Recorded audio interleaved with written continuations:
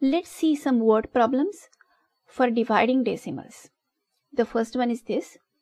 A 50-meter rope is cut into 8 equal pieces.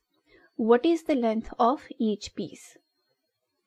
Whenever the problem says that something is cut into equal pieces or divided into equal pieces or distributed to certain number of people, then the problem is for division.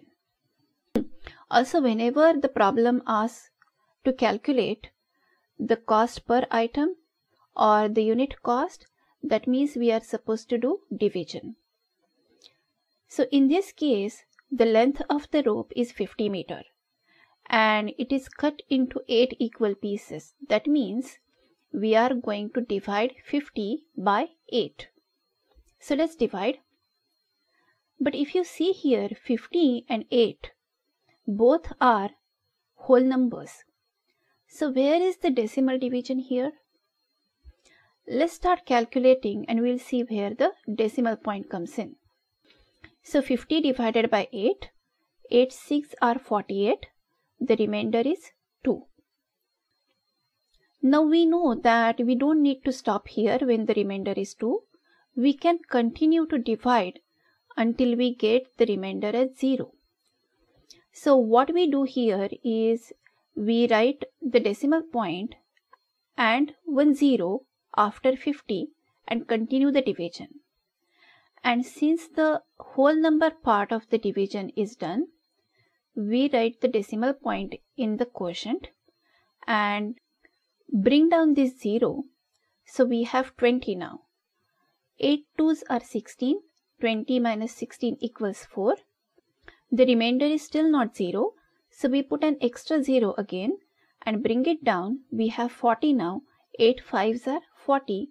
The remainder is 0. So our answer is 6.25. That means the length of each piece of the rope is 6.25 meters. Let's check one more example. Mona ran a distance of 19.625 kilometers in 2.5 hours.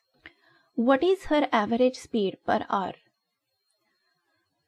Now the distance is 19.625 and the hours are 2.5.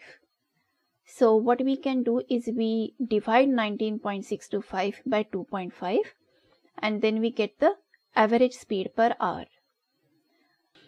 Now the divisor, which is 2.5, is not a whole number.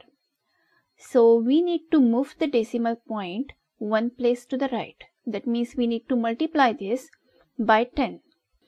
But when you multiply the divisor, you need to multiply the dividend also. That means we multiply both the numbers by 10 and now our division is divide 196.25 by 25. So let's start dividing. 25 8s are 200. So we should try 25 7s.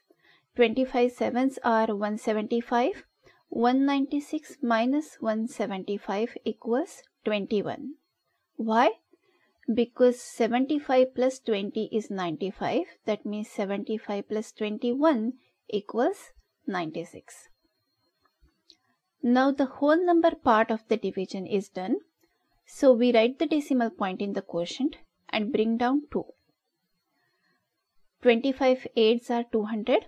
The remainder is 12. Now we bring down 5 and 25 5s are 125. The remainder is 0. So our answer is 7.85. That means Mona's average speed per hour is 7.85 kilometers.